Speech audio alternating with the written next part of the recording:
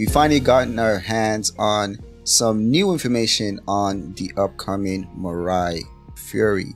We're gonna go straight into what we found, not only through the reveal on Inside Star Citizen, the little snippet that they gave at the end there, but also what they're finding in the leaks thanks to the Pipeline Discord channel as well. Before we get started, I'd like to give a shout out to our newest channel member, Bergier Balderson.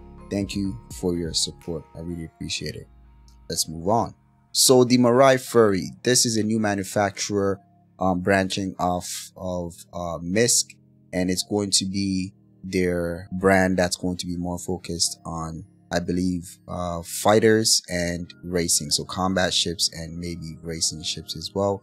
They moved the Razor from MISC over to Mirai to better represent what they want to do. But what we're talking about here is the Mirai Fury. So now it seems like, based on what they found in the leaks itself, there's going to be two variants. It's going to be a snub fighter, and then there's going to be the snub bomber. So let's go over the snub fighter first. It says featuring best-in-class maneuverability and fully integrated cutting-edge Xi'an tech. The next generation Fury snub fighter from Mirai uses its 4 Halo mounted size 4 laser repeaters to redefine short-range combat.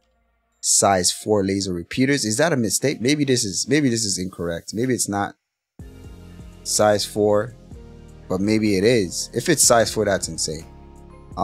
So some of the stats they also revealed through the leaks, which kind of contradicts what it says in the description here. It says it comes with 4 size 2 guns, 4 size 2 missiles, 1 size 1 power plant, 1 size 1 shield, and 2 size 1 coolers. No quantum drive or quantum fuel tank found.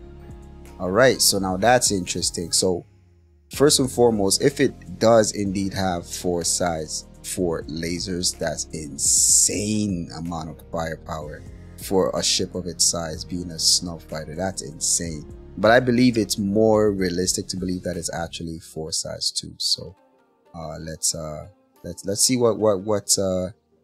once it's finally released, let's see what they say, what they actually reveal on when Invictus is launched. It says here, based on the leaks, this in terms of sizing, it's similar to the RSI Lynx. For those that don't know what the RSI Lynx is, it's a similar size to the Ursa rover that's currently in game right now.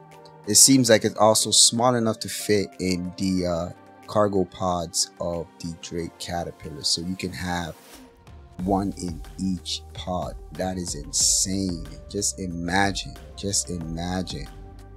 having an entire fleet in one big ship.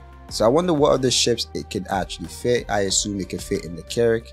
I assume it can fit in some other smaller ships, probably even the MSR probably could fit in there, but I'm sure the community is going to be testing this out.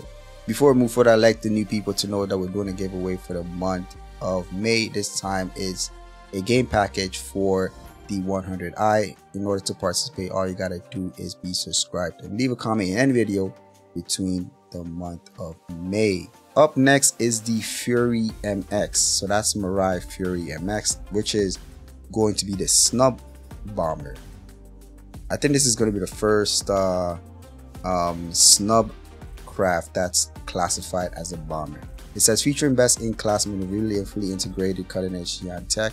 The next generation Fury MX snub bomber from Mirai uses its 20 Halo mounted missiles to devastate targets during short range space combat. 20, that is insane. Oh my goodness, 20 missiles. I wonder what sizes those are. That'll be interesting to see. That's a lot of firepower, man. That's interesting.